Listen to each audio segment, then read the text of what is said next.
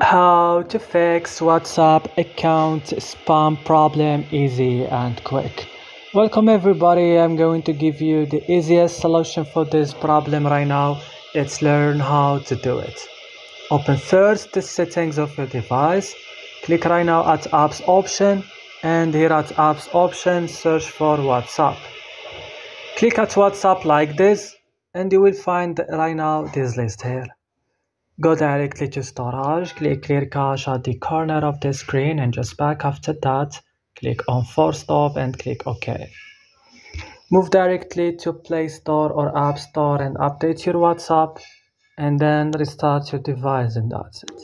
Don't forget to like and subscribe, and see you in another tutorial.